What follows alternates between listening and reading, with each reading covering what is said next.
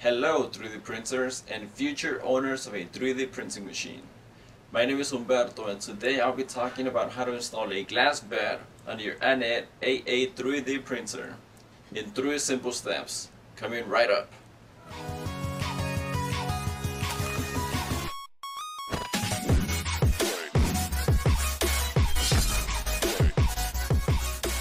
Welcome back. I know a lot of people, including myself, have been using blue painter's tape on the 3D prints, but I feel that when I use a glass bed, my first layer improves significantly because it gives an overall cleaner look because it's shiny and it's really smooth compared to the blue painter's tape. So what are the steps to installing a glass bed? Step 1.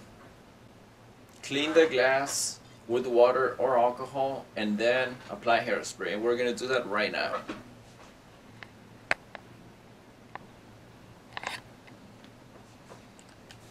So now that you have your glass bed, you want to use some rubbing alcohol. It's pretty simple. Just pour a little bit on the napkin and clean it.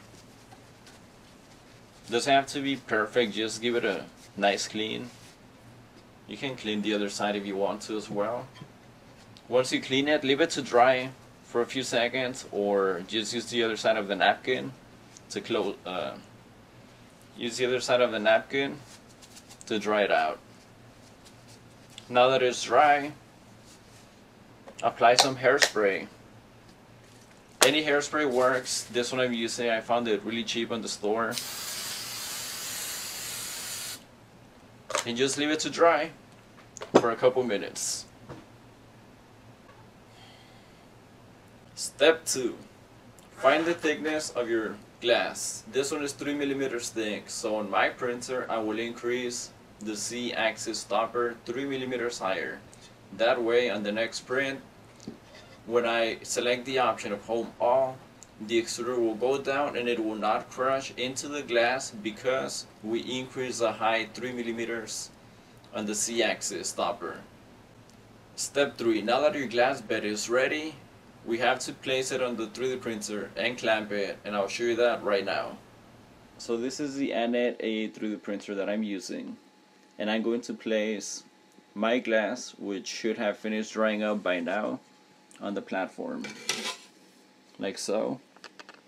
And to tight it, I'm going to use some binder clips on the sides.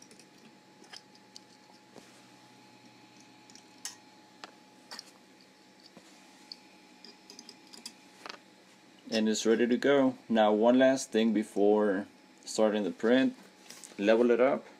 You know the drill. You go to Home All and then you can adjust it. Really simple.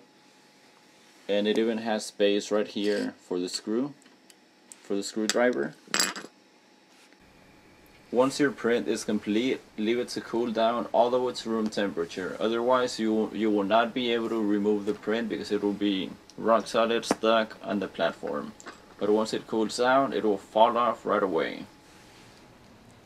Now that you have your glass on your 3D printer ready to go, you have to adjust some settings on your slicing program. So what I use is 65 degrees Celsius because the glass is not going to be entirely 65 since there is the metal platform underneath. So I don't have a thermometer with me, but I assume that the temperature of the glass is slightly lower than 65, so like 63 or 62 degrees, maybe even 60. So that's a really good temperature to use with PLA.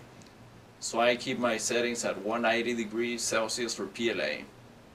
These are the 3 simple steps for installing a glass bed on your Anet A8 3D printer. Now I got my glass bed for about $1 on the local hardware store. So go and check your local stores out. If you found my video helpful, don't forget to thumbs up and subscribe, and let me know what you think in the comments below. Thank you.